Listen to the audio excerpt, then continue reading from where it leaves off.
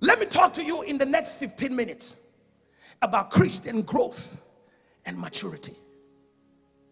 Because God wants us to mature in this season. Are you listening to me? I might not preach to you this morning a message that's going to excite you, but I just want to show you a few things that you will understand that you need to mature as a child of God. Are you listening? Anything that is planted is expected to grow from baby to maturity. Anytime you plant a seed, you expect it to what? Grow. Do you put manure on it? Do you water it? Or you just leave it when you plant it? My wife has a plant in the house, and every now and then she takes that plant and puts water in it. And she said to me that this plant is not meant to be outside. It's an indoor plant. There are some plants that are meant to be both indoors and outside, and you water it and it grows. There are some plants that when you plant it, it doesn't grow more than a certain stage. It grows and stops at a certain stage.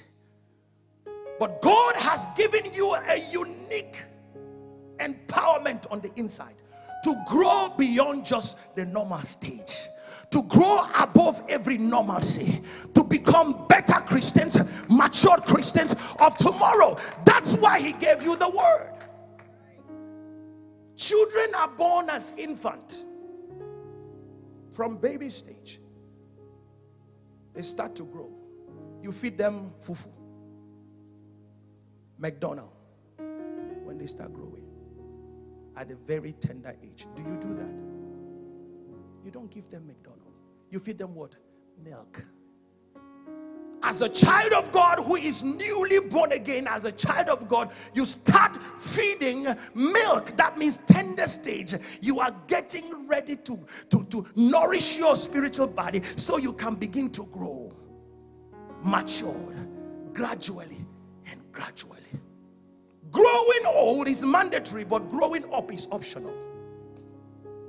I'm going to say that again. Growing old is mandatory, but growing up is optional.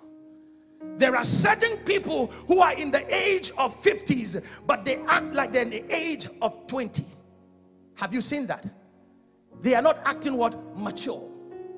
Why? Because they have not gotten to the level of maturity. Now go to 1 Corinthians chapter 3. I'm going to be reading from verse 5. Verse 5. Who then is Paul? Who is Apollos? But ministers by whom ye believed, even as the Lord gave every man. Go to the next verse. I have planted. Somebody say planted. I have planted. And Apollos did what? Watered. But who did what? God gave the what? Increase. I'm going to take that again. I have planted, Apollos watered, but God gave the increase, which means God is the one that gives the increase. The more you know God, God increases your understanding. The more you know God, God increases your level of prayer.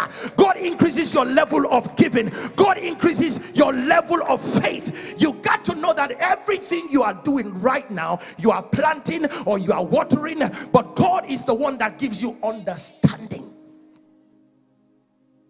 God is the one that gives you understanding. Without God, you don't have no understanding. You will just read the scripture. Go to the next verse, and you will not understand what he's saying.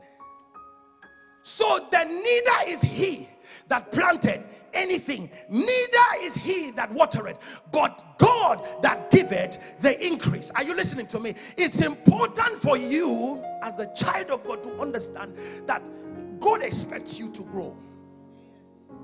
Don't remain the way you are as a child of God.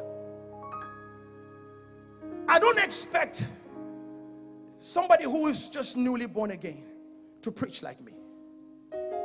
I don't expect that. You may be in church for 10, 20 years, but you're not growing. There's no growth. There's no maturity.